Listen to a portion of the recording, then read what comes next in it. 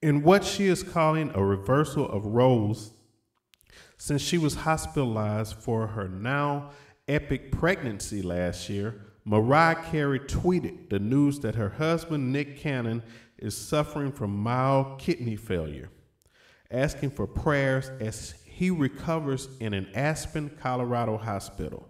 She tweeted, "Please pray for Nick as he is fighting to recover from a mild kidney failure." And her website said, "We're trying to be as festive as possible under the circumstances, but please keep Nick in your thoughts because this is very painful." Mariah Carey's husband, Nick Canon, is suffering from kidney failure. Internet News Radio Blog. You hear it here first.